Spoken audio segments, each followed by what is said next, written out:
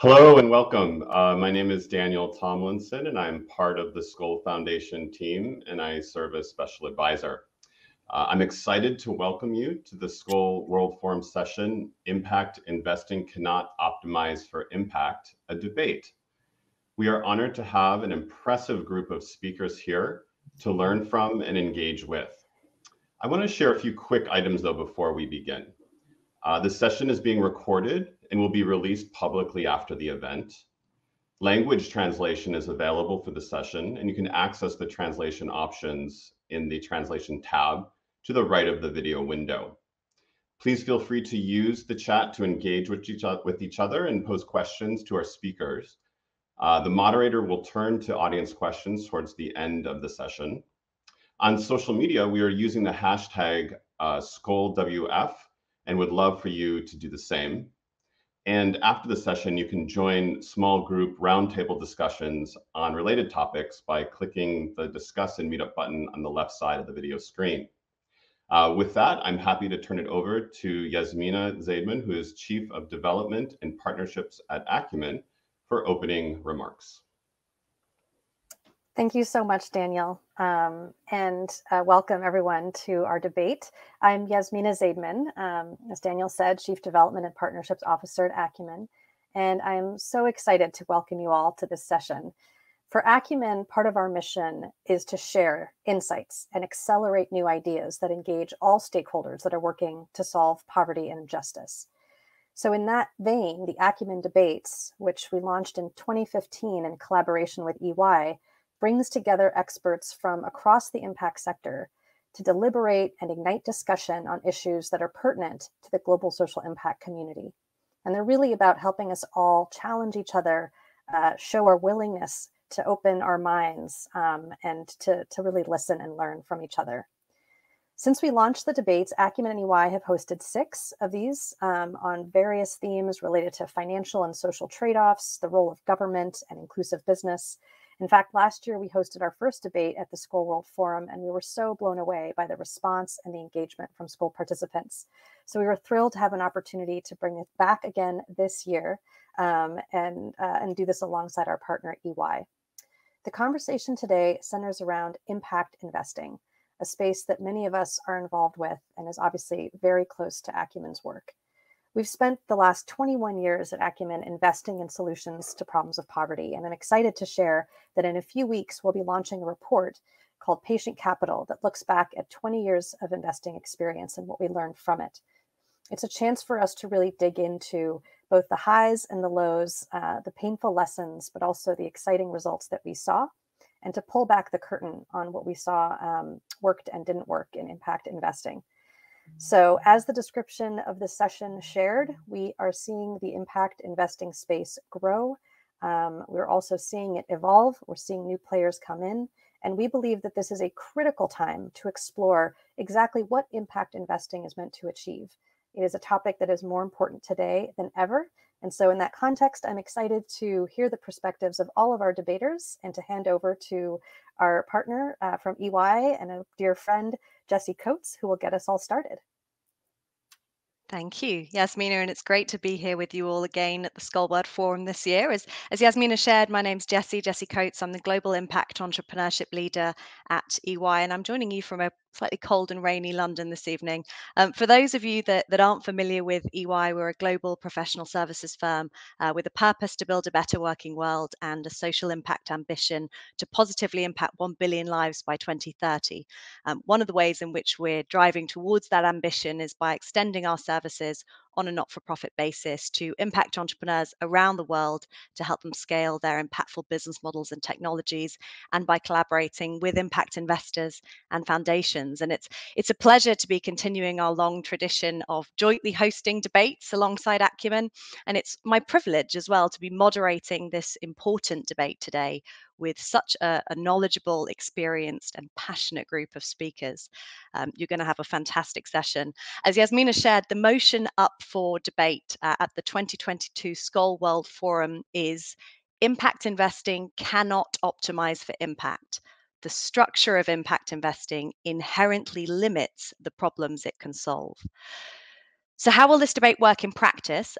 Well, first, we'll ask you, the audience, to vote up front for whether you stand for or against that motion. We'll then have 2 rounds of debate. So first, one speaker for and one speaker against the motion will go head to head. And then another 2 speakers will take up the mantle and argue their respective sides. We'll also open up the debate to pose questions from the audience to the speakers at the end. We won't be able to, unfortunately, pose every single question, of course, so please do consider your questions carefully. And finally, we'll close the debate by asking you to vote again for whether you still stand for or against the motion based on what you've heard today. And we'll see if our speakers have been able to persuade you to change your position. So do you, the audience, stand for or against the motion impact investing cannot optimize for impact? Please navigate to the poll function on the Hopin platform. It should be on the right-hand side of your screen to cast that all-important vote. And while you're casting your votes, I'm honoured to introduce our 4 practitioners of the topic. Wendy Abd, founder and president at WPA Inc., a strategic consulting and investment advisory firm focused on Africa. Amrita Bhandari, Chief of Insights and Strategy at Acumen, the impact investing fund changing the way the world tackles poverty. Kanini Mutooni, Managing Director at Draper Richards Kaplan Foundation, a global venture philanthropy firm supporting early-stage, high-impact social enterprises, and Amma Latte, CEO of Impact Investing Ghana, an initiative to mobilize $1 billion in funding for impact investing in Ghana and West Africa. And so before we move into the debate itself, let me quickly just look at our polls and see if I can work out where we stand at the moment.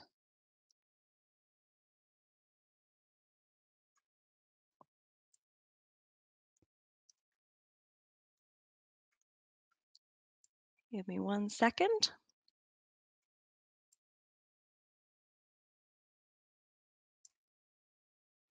Just a little delay on the poll, should be coming through any second.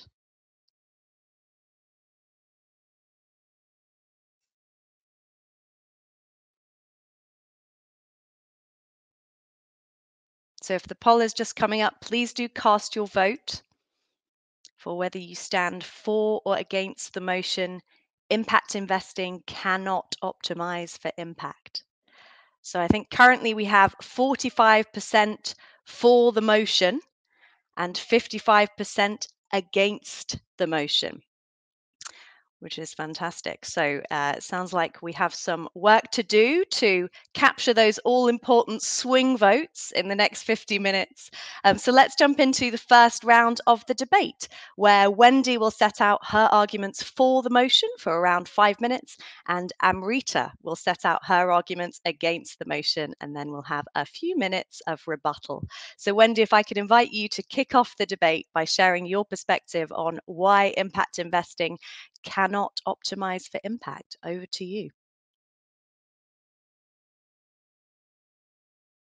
Let me just get my mic.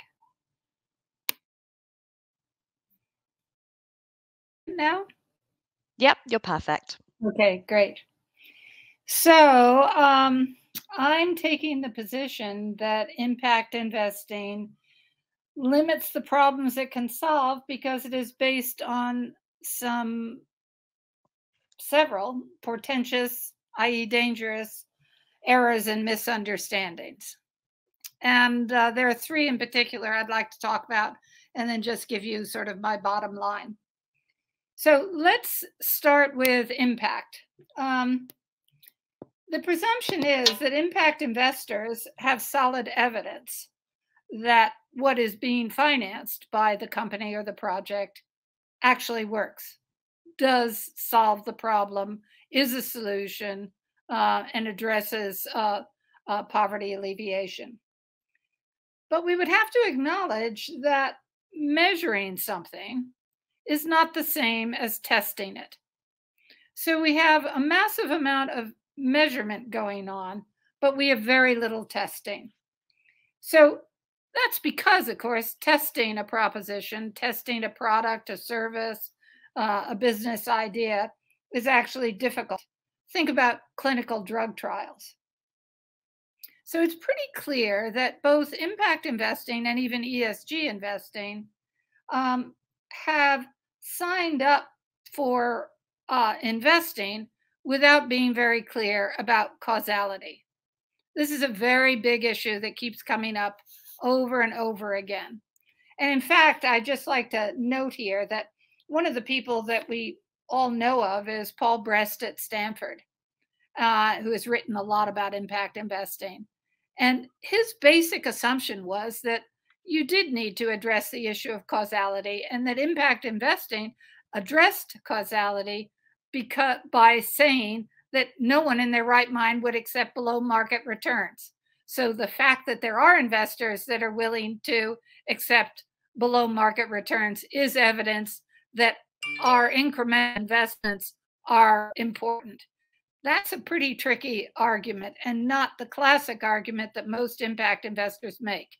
The second topic I'd like to mention is, in fact, about sort of corporate finance 101, investing. What happens when we invest? When we invest in a company, in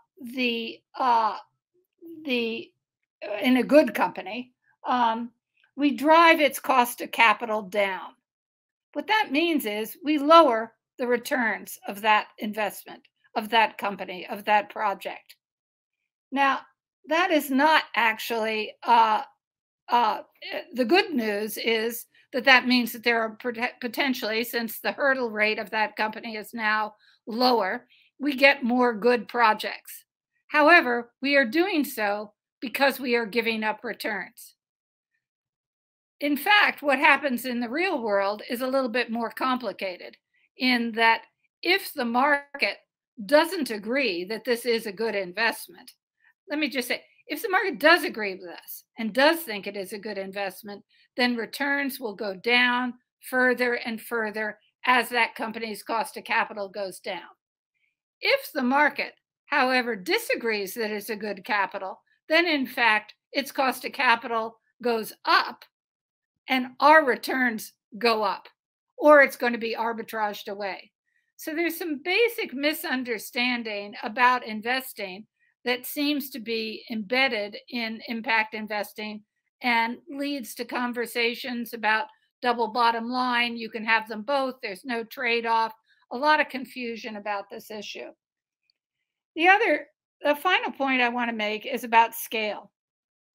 Many impact investors have a sort of venture capital venture capital model in mind. And a venture capital model means that many things don't work. I don't know, 1 out of 20 investments will work. But the reason venture capital works is because it tends to be around high-tech investments that have absolutely dramatic, almost vertical growth rates. Now, the things that actually impact poor people, like agriculture, like infrastructure, like health, like education, are not going to have those kinds of returns.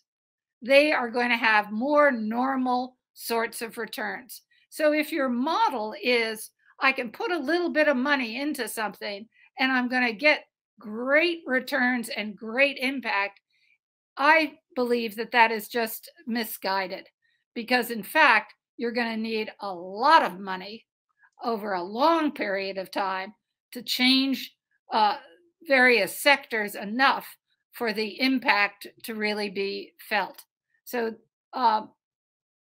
and once you appreciate, if you agree that, then you see why it is absolutely critical for the things that we invest in to earn market rate returns.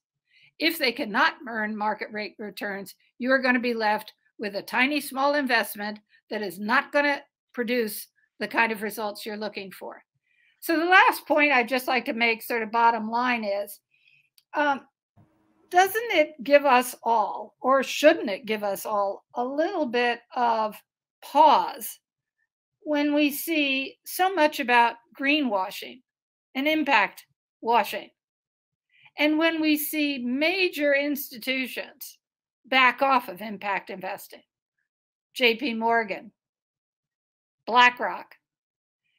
This, I think, reflects that as people have sort of experimented with impact investing, tried to solve some of the conundrums that I've mentioned about scale and market returns and actually what qualifies as real impact, people have taken a step back and I think are going to be left with more conventional sort of the hard work of finding investments and opportunities to earn enough money that in fact the solution can be scaled in a meaningful way.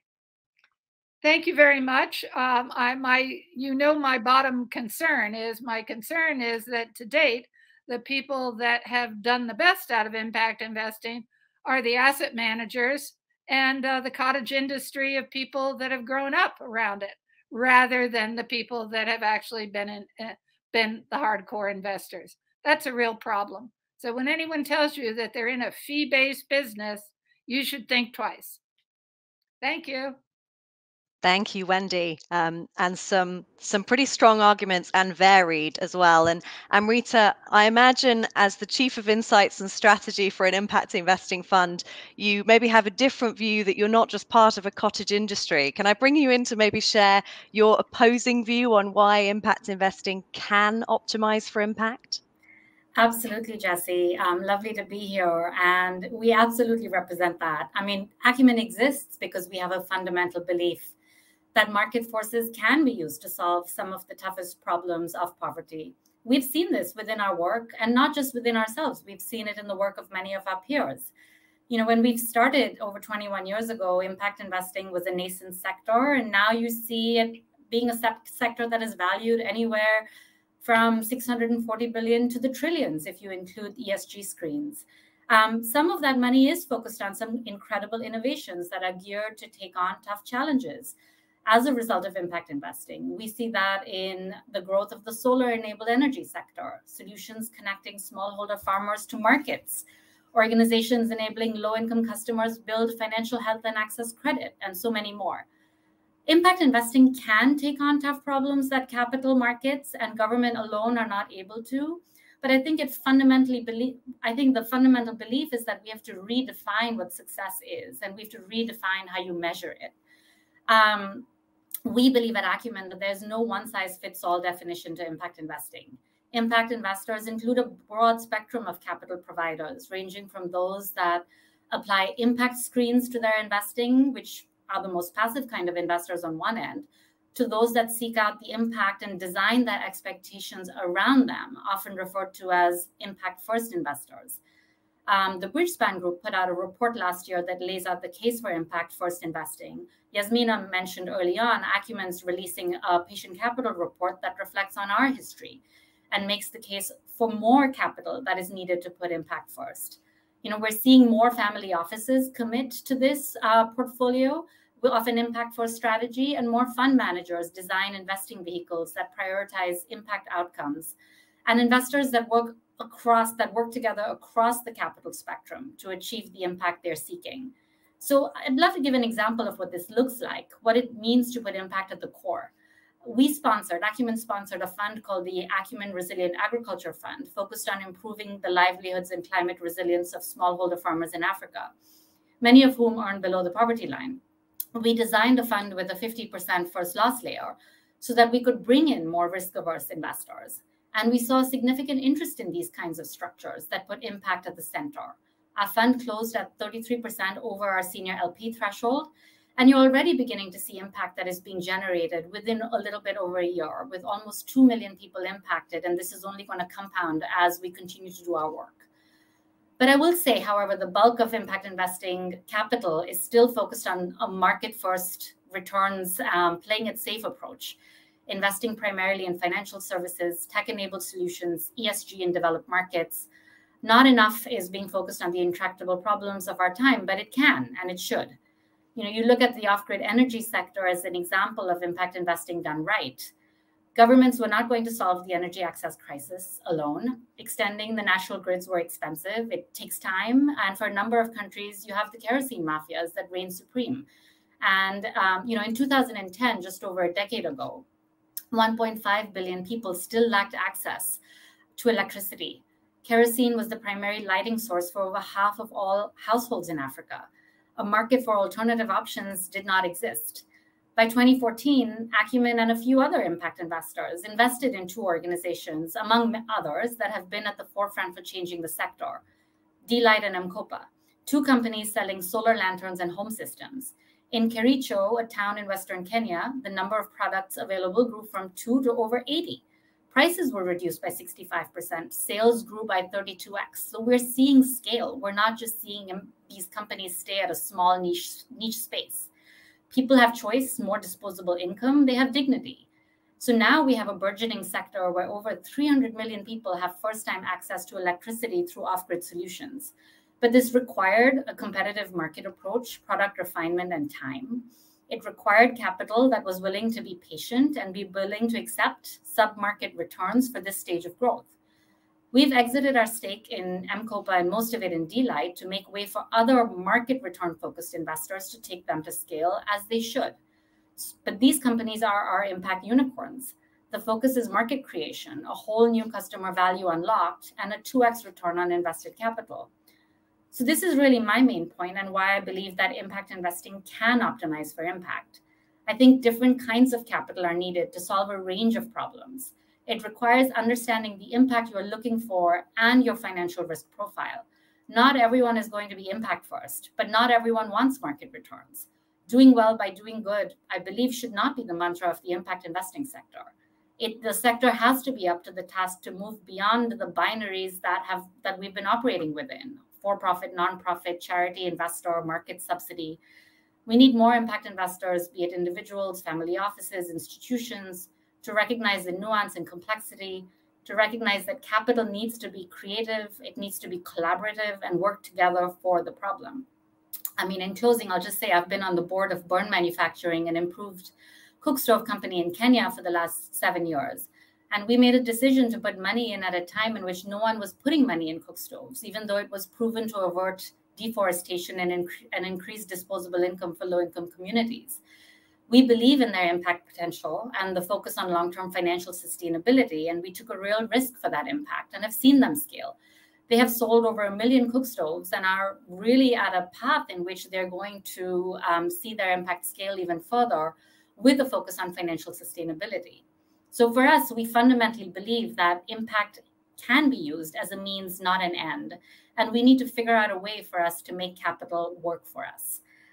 We need more of that mindset, and we are seeing it. Thank you. Thank you, Amrita. And some great points around the ability of impact investing to be patient and be impact first, as you think about it through your Acumen fund lens, and some great examples as well. Wendy, in just kind of a minute or so, do you have any comments or ripostes you want to make to Amrita or on any of the points that she made? Well, I guess the problem here is that we're sort of arguing case studies. You know, this company that was successful, that company that wasn't. We're also throwing around terms like cook stoves have reduced deforestation. Cook stoves have improved health outcomes. In fact, the evidence of either of those is not very straightforward, not reliable enough for more capital to plow into those solutions. And I'm remember, let me just give an example. You know, there was nothing bigger than microfinance as an investment that was going to help poor people, especially poor women. 50 years was spent putting a lot of money into my donor money and philanthropic money into it. As it turns out, it is way more complicated than a solution. It's actually not a very direct solution. We have come up since that time with other things that seem to have greater odds and stronger evidence of success. we have the same situation that's occurring with smallholder farmers. Smallholder farmers have been the attention of poverty alleviation efforts, again, for 20, 30, 40, 50 years in Africa. I'm working on a project in Ghana now, which is at a very sort of different scale. But smallholder finance and the solutions that have been put forward to help small farmers make an appreciable, a significant change in their income is really hard to find. We're going to be trying to actually test some alternative solutions for smallholders around a commercial farming operation to reduce, to increase the amount of protein that's available and to decrease the use of foreign exchange reserves for food imports, which is where Africa primarily is. So I think we need to be a little bit more modest about the successes that we claim and the evidence that we've got and the size of the problems that we're talking about. So we are definitely talking that we need billions and billions to invest in agriculture in Africa and in infrastructure in Africa. So while yes, there are numbers that are thrown together for ESG investing, when it comes down to it, and let's just take Ghana, for example, look at how much private sector investment in agriculture, true private sector, either impact investing or market rate, it is a tiny number. It is in the millions over decades. So I just challenge us to be a little more modest about what we claim as evidence of the success of impact investing, which is not to discredit the motives, particular successes that we've had, but it is to say, let's be careful about whether impact investing is actually going to catalyze. We've been at it, as Acumen has, for 20 years. The results from blended capital, which means impact investing alongside market rate, has been a disappointment to everyone, as a recent Center for Global Development report indicated. Thank you, Wendy, and thank you, Amrita. And just a quick reminder for the audience to keep those questions and comments coming, as we will open up for audience Q&A towards the end of the debate. And we'll now move on to our second round of speakers, where I'll invite Kanini to follow Wendy and argue for the motion, and then I'll invite Amma to argue against the motion. And again, we'll have a few minutes of rebuttal before we open it up. And I just wanted to share, Kanini and Amma, for your benefit, that I think where we're at now, we're at 49% of the audience voted for the motion and 51% against. So we're right head to head. There's everything in it, everything to play for. So Kanini, if I could ask you to take the floor and share your thoughts on why impact investing cannot optimize for impact. Yeah, sure. Thank you, Jessica. If you allow me, before I do that, I was a little bit disturbed by the earlier speakers, by both actually Amrita and Wendy. I mean, there was a constant reference to Africa, constant reference. I heard the term poor people used several times. A lot of the examples that were being given were Africa focused or India focused. And I really do think we need to be careful here, because in my mind, impact investing, or investing with an impact lens, is really about solving the world's problems. And when you look at climate change, that's not a problem just in Africa or India. It's a problem that we're all experiencing and that we're all living. When you look at problems such as racial inequality, I mean, I don't have to go through what we saw happen in the US over the last 2 years. So I think, unfortunately, gender inequality is another issue that is not Africa or emerging market specific. So I do think, whichever side of the argument that we're on, Jessica, we do need to be super careful that this is capital that is being deployed for a population that may be underserved in some shape, form, or manner, but it does not necessarily mean that they're poor or they're in Africa or they're in India. So I just wanted to start off by just, reframing the arguments that have been put forward. These are issues that are facing the world as a whole and not just emerging markets. So now just going into the argument space. So, I think my position is that there are things that we can do to improve how we optimize for impact. Okay, I'm not sitting here saying that it's a lost cause. I mean, I'd like to start off with, actually, somebody put this in the comments and I really liked what they said there. And that really reflects my mindset. One problem that we have with impact investing is that we are using exactly the same financial instruments to invest in social entrepreneurs who are trying to solve real world issues, climate change, gender inequalities, racial inequalities, with the same instruments that we used to invest in Twitter, in Google, in Snapchat.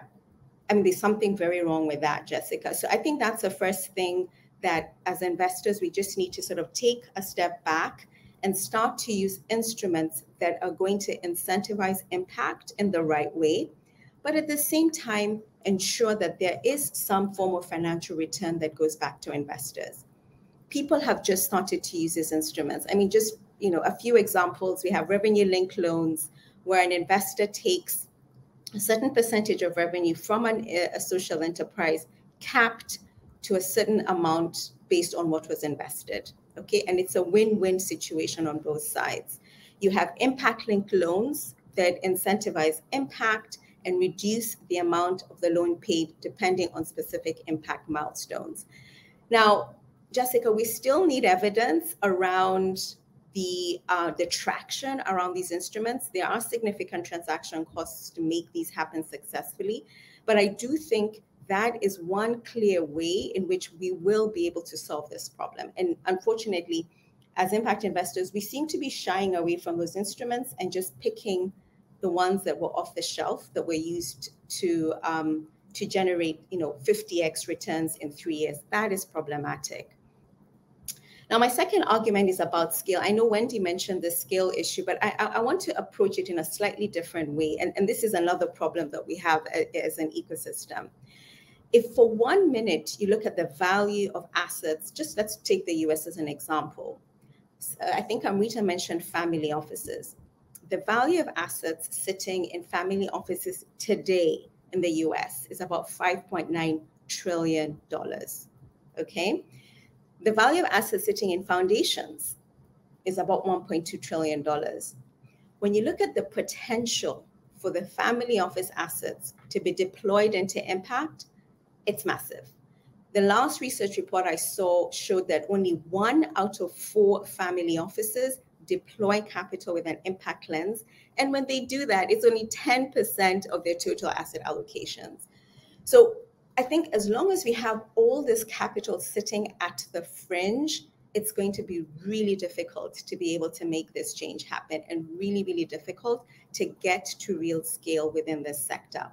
And I think there's not very big things that need to be done. We need a signaling effect. We need folks like Kenny Out, for example, who come out and say, we are going to allocate 100% of our assets to impact first investing. And then that will help follow on new capital from larger institutional investors. So that is a structural inadequacy that I feel needs to be worked on in order to help optimize for impact. And then my last point, I think somebody mentioned it here on impact measurement. I mean, this is something that keeps me up at night as a practitioner. There are so many ways to measure impact outcomes. I mean, people have become overnight millionaires just saying that they're consultants measuring impact. And I do think this is problematic. Wendy talked about the whole issue of evidence, which I agree with. But more importantly, as an ecosystem, we need to follow what's been brought forward. For example, the IFC. The IFC has brought forward the principles for impact measurement and management. That's a step forward. I think about 300 billion in assets. Organizations controlling 300 billion in assets are now signed up to those principles, and they're going to start to implement them, and they're going to be verified independently. And I think what we're starting to see now is there's so many people who claim to be impact investors, but when you look at the results, they're actually not. They're just masquerading as impact, but they're really not. So I do think we do need to do a lot of work around this area, around aligning our measurement, aligning our language, and really putting it out to the market more than just case studies. I think case studies can be powerful, but we do need alignment in how we're talking about outcomes and impact.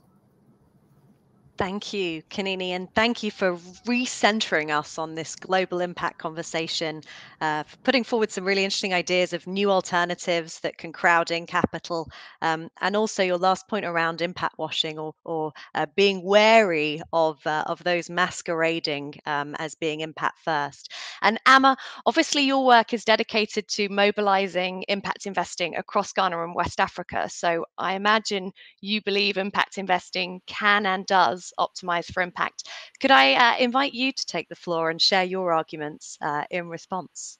Thank you, Jessie, and it's been a great pleasure listening to everyone. Kanini, I felt that you were arguing actually for or against the motion, because a lot of the things that you say are things that actually show that impact investing can optimize for impact. So if you think about the definition of impact investing, it's about intentionally deploying capital to generate a positive, measurable social and financial, environmental impact alongside a financial return.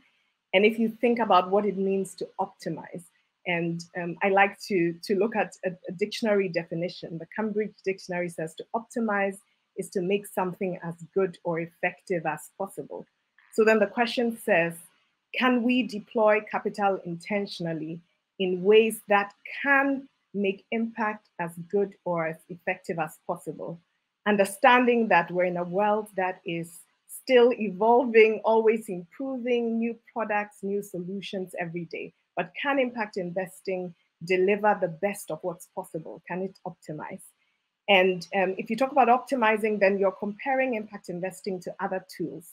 And the other tools would be nonprofit models or state-funded models. And the question is impact investing a valid tool for optimizing impact? In the previous round, Amrita gave a lot of examples of impact investing being used to deliver solutions that have delivered better or more effective solutions when compared to other tools. Many of them, like Kanini said, are tech-enabled solutions, they are in financial services, but we can't imagine them away. Once they exist, once they have enabled, a staggering 159 million people across the world to have access to financial services, and a plethora of other services that come with just having access to an account, like insurance and credit and transfers, and all that innovation. You can't imagine it away. These things are used now in combination with other tools, nonprofit tools and state-funded tools, to deliver impact that could never have been imagined 20 years ago. And so this proves that impact investing can optimize for impact. It may not always optimize for impact, but it can. So then the question is, how can we increase the volume and percentage of impact investing that drives outcomes like this? It can optimize, but it doesn't always. How do we make sure that it always optimizes for impact? And I think there are a number of things that are needed. Kanini spoke about some of them, and also some of the previous speakers. The first one is catalytic capital. Because when you're trying to solve a problem that has higher risk because it hasn't been solved before, or because it's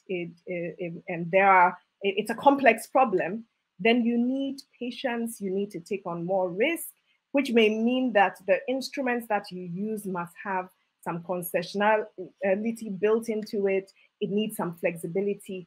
And there may be a transition where at the beginning of the initiative, when things are more risky, you have more patient capital, and then you transition on to more sort of market rate capital providers.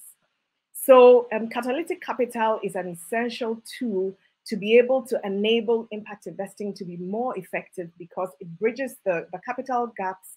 It helps us to have a breadth of impact. It enables a more innovative products to come into the pipeline. And from where I sit in Ghana, where we have a 43 billion SDG financing gap. We need to have 43 billion of investments from the private sector if we are to achieve the SDGs. Impact investing is an essential part of the mix. And we have situations like 6 billion in funds sitting in pension funds, very risk-averse institutions. And yet, over the last year, we've worked with local pension funds to begin to understand their risk return requirements and to begin to imagine what a product could look like that would enable them begin to invest in maybe less risky institutions that have been set up to deal with issues in financial services, in infrastructure, and we're beginning to make progress on those. So I see impact investing as a really important tool in a tool bag that has a lot to deliver that other tools can piggyback on. My second point is about impact measurement, and I totally agree with you, Kanini. We need to be able to measure impact in a more consistent manner to be able to know that we are optimizing for impact, or else we're just speaking different languages.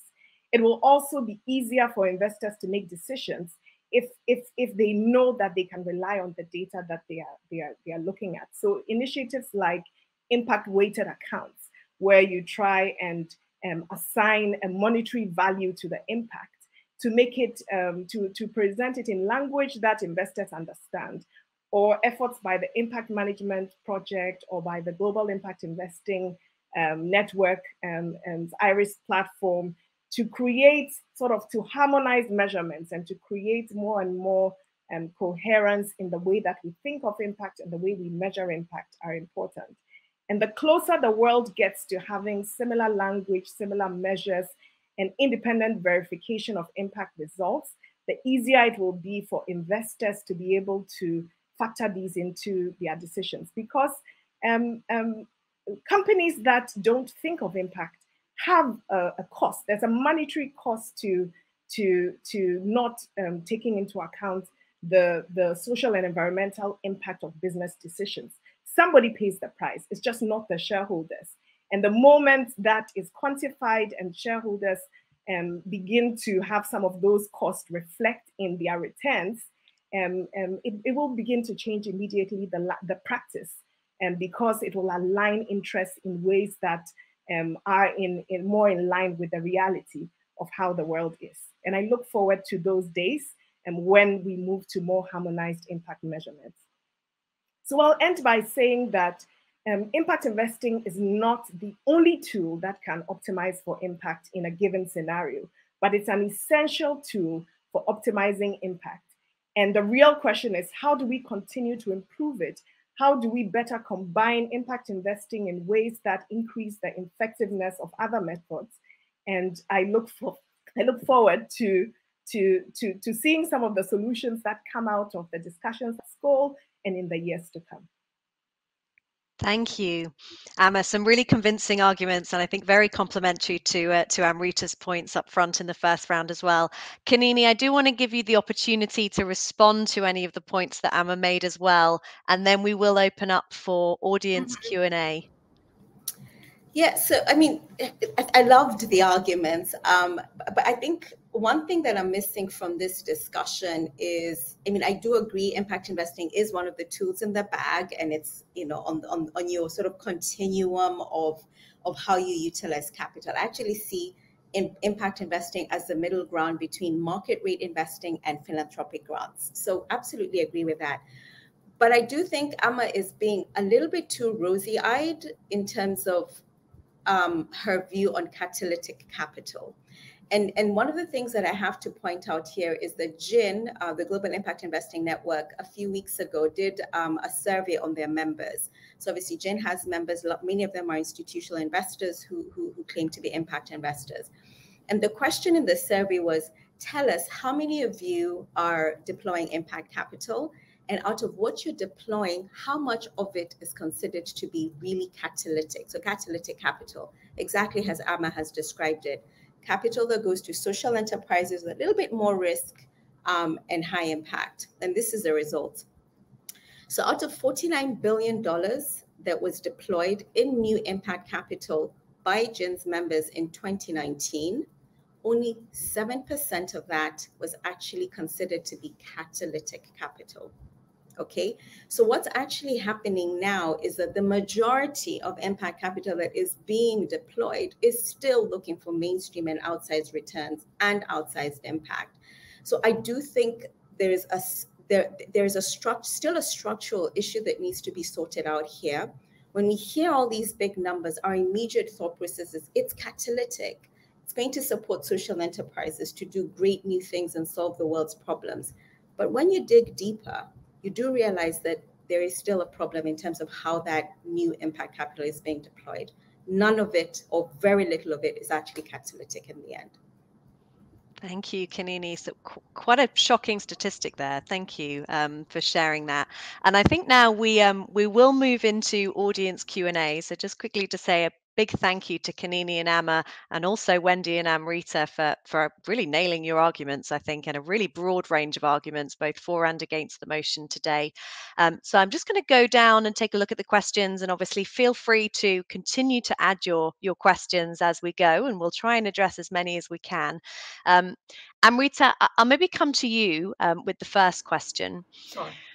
For impact outcomes, how are you able to manage understanding of net outcomes? If there's harm, is it counted or disclosed? How can impact investing capital invest in internal infrastructure to prevent harm and ensure community feedback about positive and negative impact? Something that both Wendy and Kanini actually referenced. Yeah, I appreciate the question. It's a really nuanced question over here. And I'd say, we are on a journey to understand and have better language in how to talk about impact. So one of the ways in which we do it is go direct to the customer. Really understand from the perspective of the beneficiary of the impact. What are they seeing? How are they valuing the impact? What is the impact? What is the effect of the impact on their lives? And then how do we bring it back to the business models that we're supporting and the broader questions that we're looking and the broader hypotheses that we're looking to focus on and double down on. So that is really the way we're bringing in this customer voice, this community feedback. And we're taking it, again, as I said, it's an exploration. We're now looking even further on and looking at the kinds of business models that maybe don't focus on B2C solutions, but are more about enablers. What are the kinds of questions that we need to be probing on and exploring over there so that we're going beyond the obvious and asking the more nuanced questions to have a much deeper and richer understanding of the impact. Thank you, Amrita. Amma, maybe I'll come to you next. In addition to impact investing, there also needs to be more incubation and incentivization of entrepreneurs who are interested in reaching underserved markets with for-profit mechanisms. But who is cultivating this pipeline for solutions and founders? Very few people are, and it's not just about incentivizing entrepreneurs in general. We need to incentivize entrepreneurs that are close to the problems they are trying to solve.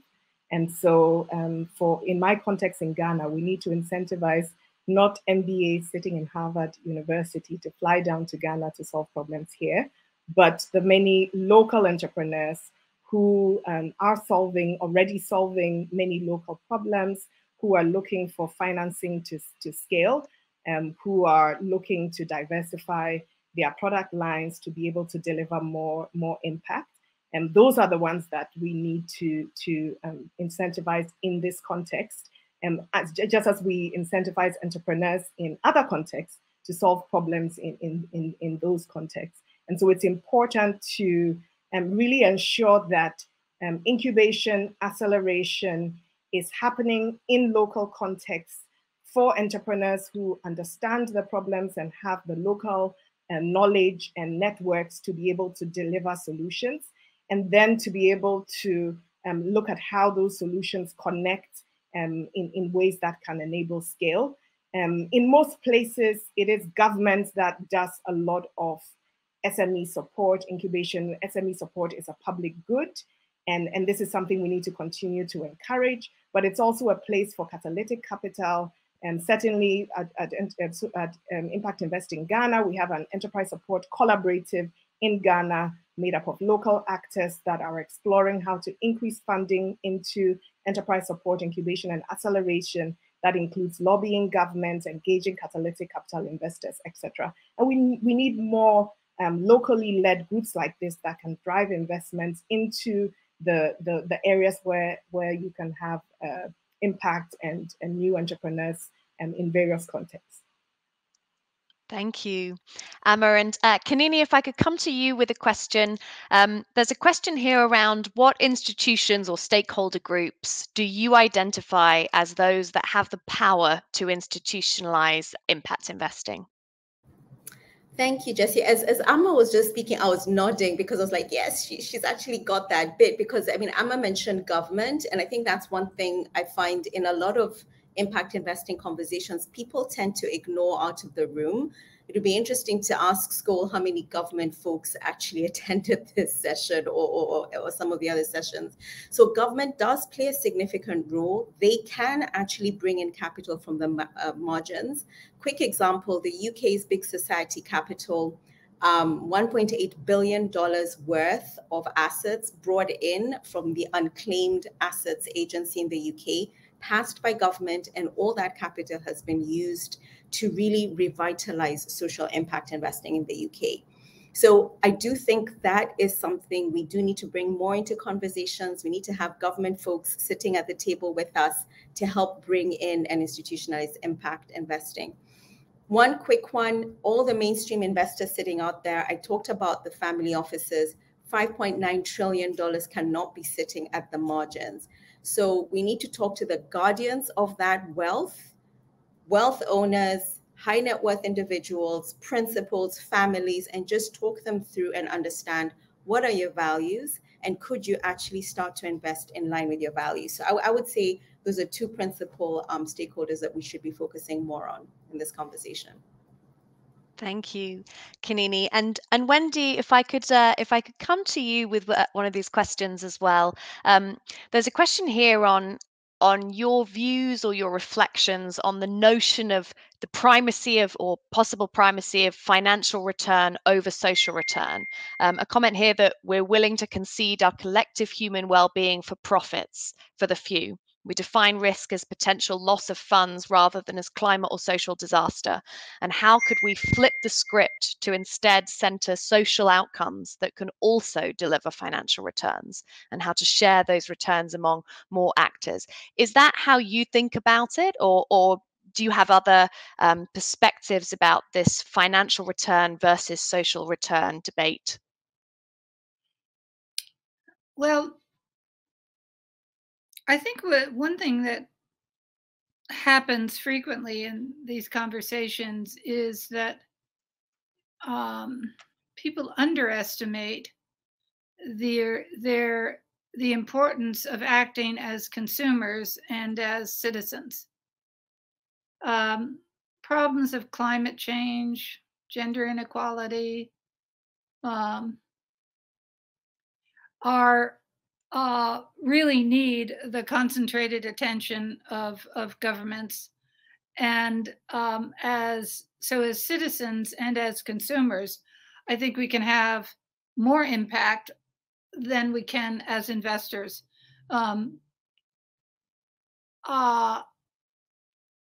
Investing, as I've tried to give my perspective on, is a kind of an unreliable and not a sufficiently powerful force to get the changes that we're all looking for. So I believe that we need to mobilize the private sector, but we need to mobilize the private sector on its terms, which is to earn some risk-adjusted market return. Until we have enterprises that can attract those kinds of funds, I think we are going to be we're going to run short of the kinds of solutions that we're looking for. I think to the point that was made earlier, the reason that we've talked a lot about Africa and sometimes a lot about India is that those are parts of the world where, facing exactly the same problems that we're facing in the United States, they're under-resourced to be able to tackle them, so that you stand a better chance of, you stand a better set of outcomes in some parts of the world than in others. And that legitimately has been the focus of all of us over the years, trying to figure out how to, in fact, bring more resources to bear in the places where it is hardest to mobilize the kind of capital that's required. Thank you, Wendy. And I think that's a good place to close. There's so many more great questions, but in the interest of time, I think we're going to have to move on and turn the all-important final task back to you, the audience, to cast your final vote. So as a reminder, the debate motion that our speakers have been picking apart today is impact investing cannot optimize for impact. So having listened to the arguments today, do you, the audience, still stand for the motion, or do you still stand against it, or have you switched? So to vote, please again navigate to the poll functionality on the Hopin platform. And while you're casting your vote, I'd just like to thank all the speakers today. Thank you so much for giving up your time, your energy, and your minds for really making this debate very lively and very insightful. Thank you to Acumen for our ongoing collaboration and friendship. And thank you, of course, to the Skoll Foundation and the wider Skoll community for making this event possible. And of course, thank you to you, the audience, for showing up, engaging with this debate, challenging our speakers through your questions, and hopefully now, most importantly, for deciding the outcome. So it might take a few seconds for this to come through. And we shall wait with bated breath. And just as a reminder, I think at the outset, the vote ended up being 49% for and 51% against. It was very tight, so we'll see which way it swung.